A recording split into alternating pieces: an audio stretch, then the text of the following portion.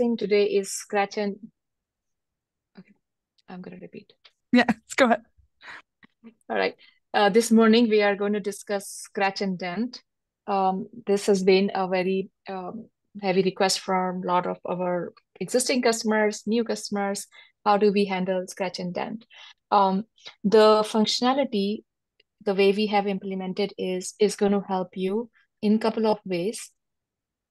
You have received a purchase from your manufacturer, and then later on, when you are checking it, you discover that one of them is having a little scratch, but you're still okay to keep it with you. So then how do I make it as a scratch and dent SKU? The next is you have received, you made a sale, customer is returning the product to you, and then now uh, it's returned because of some damage. You make a new SKU out of that, and then you create it as a scratch and dent. The other option could be you just have inventory in your warehouse, and over the period of time, it has gotten some scratch because of moving in the warehouse, and you want to move that stock to scratch and then sell it. Um, you could always sell the existing SKU by changing the price in AltheaSuite in whatever way you want to do it. But in this case, what we are trying to do is we are creating a new SKU for that product, also adding the images. So, a same chair can be a little scratch dent or it has a more scratch. So there is a reason for its price to be different. At the same time, we are also going to manage the financials at the back. How is it going to affect your cost of goods of sales and everything else? So I am going to share my screen and you let me know when you can see it. Okay, I can see it. Perfect. Okay, so most of you already know AltheaSuite, so I don't have to start from there. I will reset my screen to the normal size. Okay, so under our inventory, we have a little additional module, Scratch and Dance.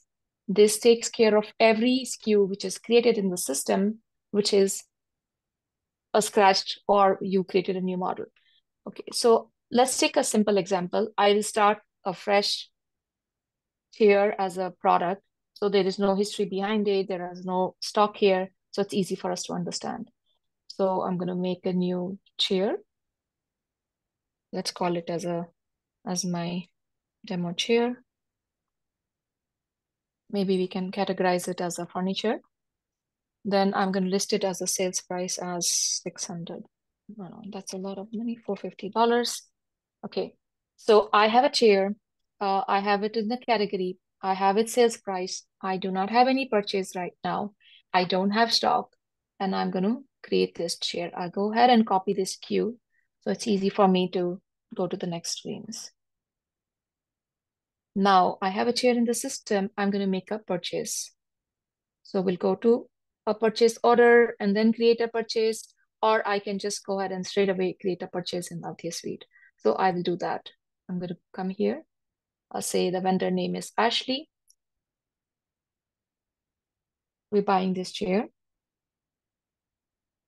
And we can say we are buying 2 units of these chairs, and the cost to me is $200. So we are buying a chair for $200 each unit, and we bought a 2-unit chair, and then we create this. Now, once the purchase has been made, and then or the stock has been entered as a received stock, warehouse realizes that one of the chair, when the box is opened, has a scratch. So, couple of options. Let's go ahead and view this purchase, and then I'm going to say, create a scratch dent document. I am okay to keep it. If you did not want to keep it, you would anyway do a purchase return. So there is no need to go through this workflow. But now against a purchase, you are creating a scratch dent because maybe manufacturer gave you a credit note, or maybe it's a small scratch. You can still sell it and you're still going to be profitable with that sale. So I will do this, create a scratch and dent document. What this document does is it opens that SKU. Original SKU is demo chair. That was the name of my chair. Quantity is 2 that I have received. And this is the warehouse where it is sitting.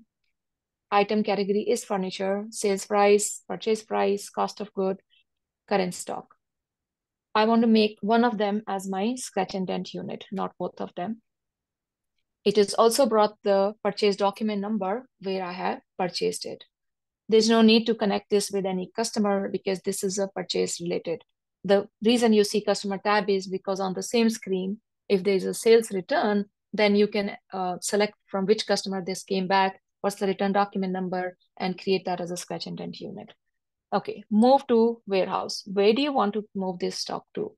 Right now, two of them are sitting in AltheaSuite Furniture Store. So I created a SND warehouse. So you can create a warehouse in the system where you want to keep these products separately.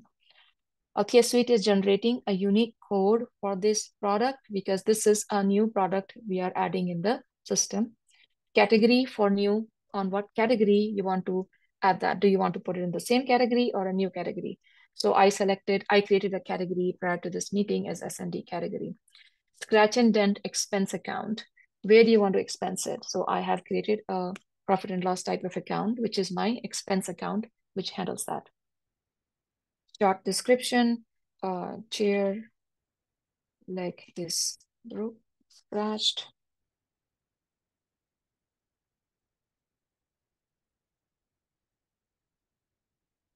What's the status? It's slightly scratched. I can add the images right now. I should not be zero. It's saying that you did not put the sales price for that new item price. What's the price at which I want to sell it to? So I can see my actual sales price is $450. Maybe I want to sell this for $420. And then manage images. Over here, we can add some images. It will work on your phone camera, iPad, whatever you have. So I have some downloaded images that I will.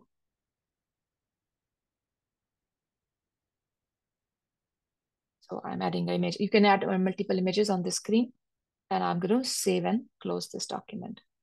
So we actually created a new SKU in the system. Demo chair is the original one. The demo chair -0016, it's a document number scratch and dent. So let's go ahead and go to my products and see what all happened. Under scratch and dent, if I search for my demo chair, this is the scratch and dent demo chair, which is in this category. But if I'm looking at all items, I have two chairs now. One is the demo chair that I created in the beginning, and one is this one that we just created.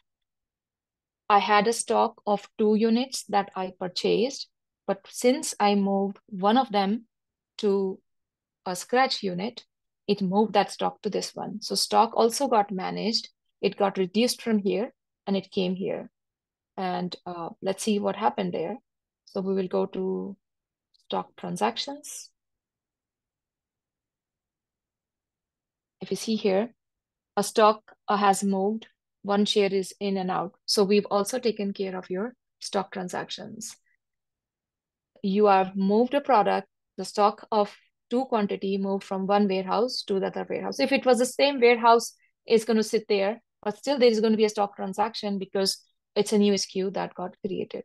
Now this is your SKU that you can sell. You can make an invoice for this product. It's a different unit. You can, when you're making invoice, let's see how it comes up. We'll add a customer. You can at that time say, hey, I have a little bit of a scratched one. Would you like to take that? It's a different product. You have the images and everything. If you have a website, which is maybe not RWS or maybe some other platform, this could have pushed to the website also, hey, I'm selling some scratch and dent products. And this is how it will work. Now, at this time, the COGS is now going to have a lot of problem because I'm still selling it at a price more than what I have purchased it for. My purchase price is $200, whereas my sales price is $450. So I'm still profitable here. There is not going to be any scratch and dent financial transaction that is going to happen.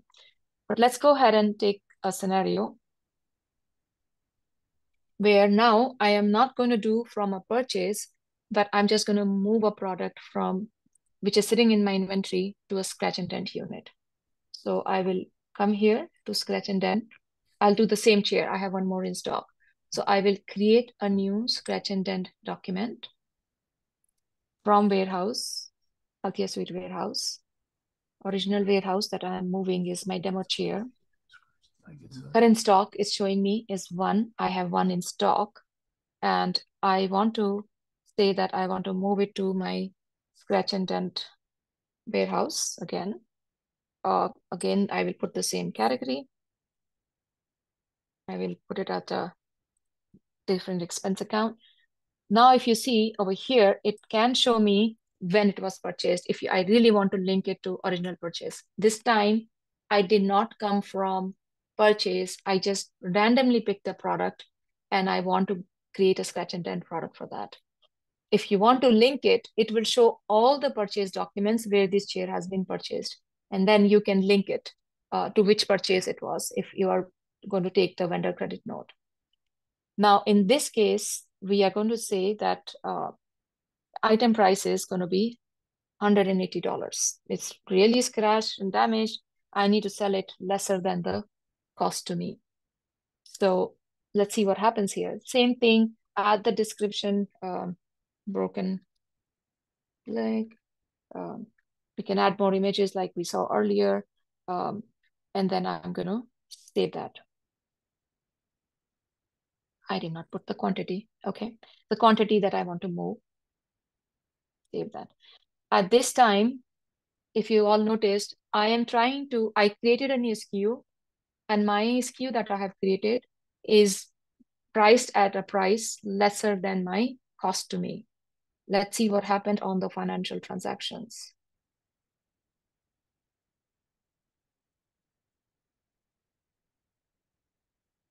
It updated my scratch and dent as $20. My inventory asset is 180. My inventory asset account credit is 200. So it moved $20 as a loss here to my scratch and dent account. We will be able to help you set up this account at the back end. Where do you want to put your financials for your scratch and dent unit? But this is how it will, as soon as you create a scratch and dent for such type of item, it's going to update the COGS of that item as a loss. So this was a case of simple chair. You buy it or you're moving current stock and you're making it as a scratch and dent, and then you have a stock, you keep selling it whatever way. Now let's take a case of a sales return. I have made this invoice this morning. Let's create and the same thing will work in the serial number also. If the product is serialized, then there's actually nothing happening. The product remains same. You're moving it to a scratch and dent unit. It's going to move its serial number there. We'll see that also. But let's quickly do a sales return here. We are returning this mattress, maybe one quantity because there is something problem. I am receiving it back in AltheaSuite furniture store warehouse, and I'm returning this money to customer as a cash. Now, if I go back to my, again, scratch and dent unit, I want to convert that to a scratch and dent different unit, that mattress that we just received back from customer. Let's go ahead and do the same exercise. I have it in my AS store. I am sorry, I need to come back and copy the SKU of that mattress. So we'll take this SKU. Let's come back here. Create a new scratch and dent. We go here. This is my SKU. All right, so this is from a sales return that we are going to do it. Okay, we will do it from here. So over here, we can view the sales return. We could have done it right here. I didn't have to go there. And I can say, create a scratch and dent for that. I am receiving a return right there, create a sales return into a scratch and dent unit. So create a sales return, scratch and dent unit. It's really damaged. I cannot sell it again in my normal same exercise. Where are you moving it? What's the price that you are going to sell it at? It already brought in the customer name who returned it, against which invoice number, and what is the return document. So there is a complete audit of that scratch and dent SKU that you're creating. what is it, why it happened, from where it came. So you know the complete life cycle here. So we can move it to our scratch and dent warehouse. Uh, and you can have as many categories. I'm creating one category and adding it. And you can have as many different scratch and dent financial accounts also. If you want to account furniture as a different, appliances in a different, you could create as many of those expense accounts. This is slightly scratched, uh, damaged mattress. So we add that here. Now what's the price I want to sell it? My last purchase price, I did not even have a sales price earlier. So I will say that I want to still sell it at $200. The reason the price is zero here is because in the product definition, this product does not have a price. That's why you see it zero here. If the item definition had a price, it'll bring that price here. And actually, we sold it without stock in my database. So that's why current stock is also negative, which is not going to be there in your case, or it can very well be possible that you made a sale and you did not have stock. So we'll save that.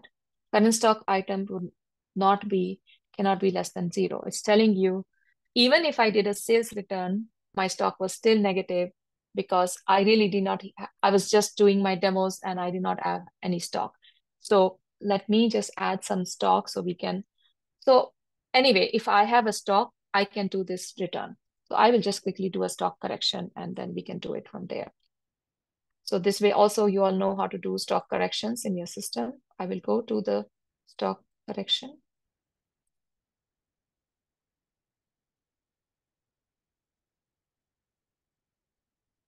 This current system stock is showing 3. We'll make it 4. Now, if I go back to that sales return, we should be able to create the scratch and dent and convert the unit. So one thing important is when you are converting a unit to a scratch and dent, AltheaSuite wants to have a stock there. Without a stock, you will not be able to do, because we are doing a stock transfer there at the same time. So we're going to view that. We can create a scratch and dent unit out of that. We already have all the details. I just quickly add all the fields. SND.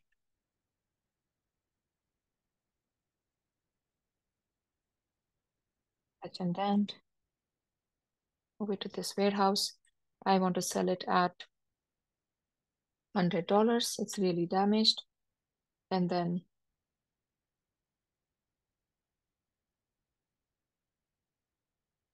I'm moving stock quantity from 1. This is my thing. I just want to make sure I don't get any saver. Okay, so we made a new SKU for that mattress and removed it from that warehouse. And now we can sell it as a scratch and dent. So if you come here under your products, under your items, if you have just a single category for your scratch and dent, whatever I've been creating is all sitting here. Each of them has its own SKU. And then if you look at whenever I'm adding the images, it is all getting updated when you're creating the product. The image is updated. The description that I wrote at the time of creating the scratch and dent document is updated. If you added 10 images, that's going to get updated.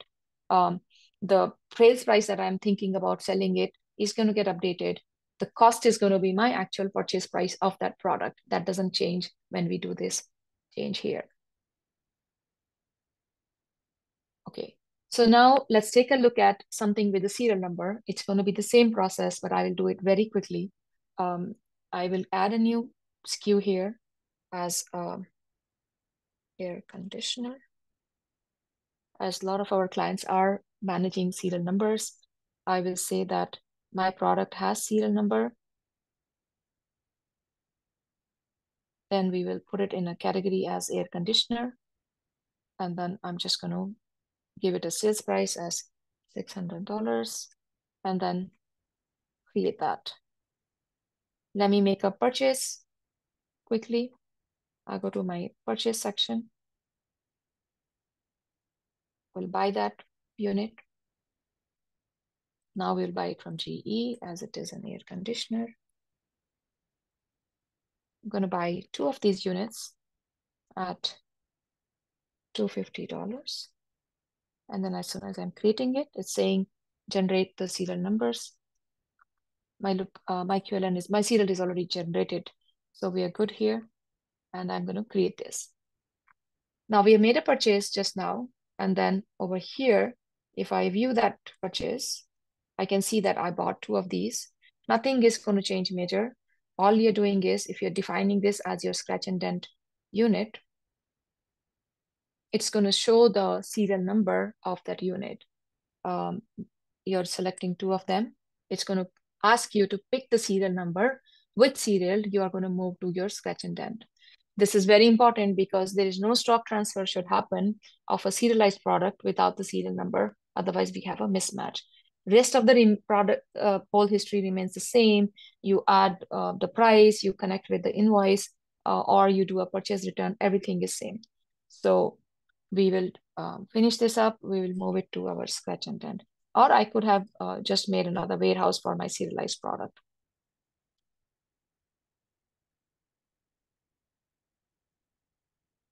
Since my original price is 600, and maybe I'm going to sell it at $400. Okay, damaged. Input your images. Everything is fine.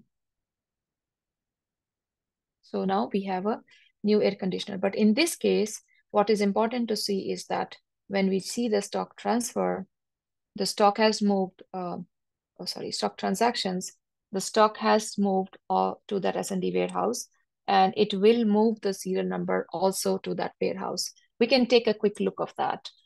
We can go to my serial number manager.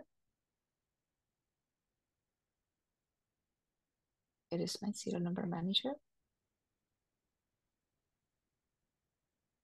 And we will see that stock is sitting. If you see here, I have one serial moved. It's showing here that this item is moved to S&D warehouse. The serial number has also moved to another warehouse. Same process can also happen if you're doing the exchange. Now, exchange in AltheaSuite, we have, if it's a product which is a furniture, you could do an exchange. And right at that time, when you're bringing back your old product, which is getting sent back to you, you can convert that to a scratch and dent unit. So when I'm creating that scratch and dent document in our over here, you will see there is, just pick anything. There is an option of exchanged with. This is the process that happens at the time of invoicing. You are doing an exchange, and right there you will get that option, exchange it with, create a new scratch and dent unit of this and give customer a new product. So the same process, everything same, but it just simplifies your workflow. I understand that a lot of you have a lot of items sitting in scratch and dent. This module will help you manage all of them, move them to a different warehouse, price each of them. If you want, you can create a barcode sticker printer for each of these scratch and dent units, because we are creating a new SKU. It will nicely show the item name, description, or a short description like why this price is $400 and why this scratch and unit is $300. You can display all that. You can also display the manufacturer name and try to sell your products, which are just scratched little here and there, and clean up your warehouse. So this is all I wanted to show today. I have 5 more minutes in this meeting. If anybody has any questions or anything else you want me to show, I will be happy to do that.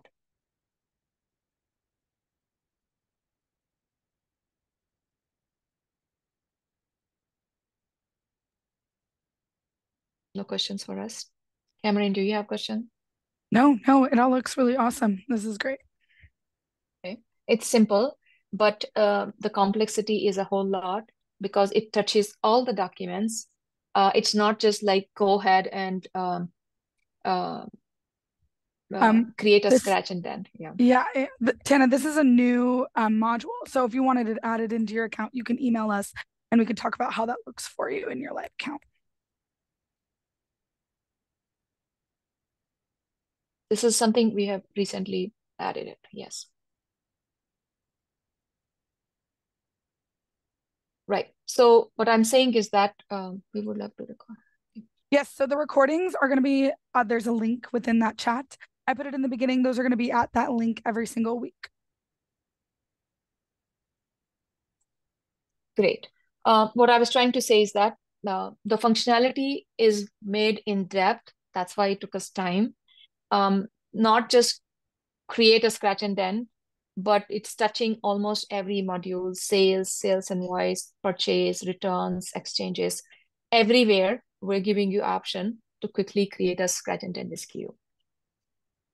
And yes, as soon as it is released, we will reach out if you want to get that in your account. What if you purchase a container of S&D?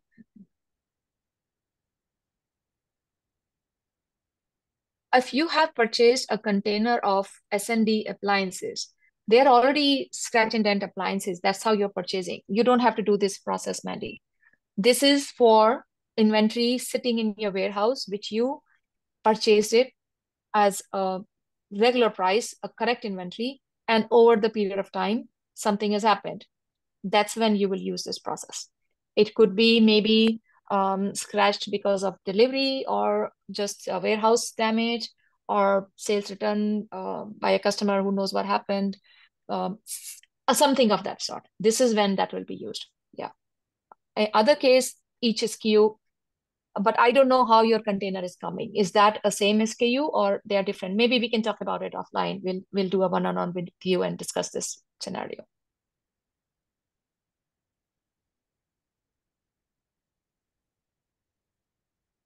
So looks like we are good. Okay, perfect. Awesome. Just to reiterate, those recordings are going to be always at that link that I put in the chat every week. If you have any other questions or concerns that you need a little bit more one-on-one, please feel free to reach out to our contact email. But otherwise, if anybody has any more questions, you can ask now, but I think we are going to end this meeting as of today.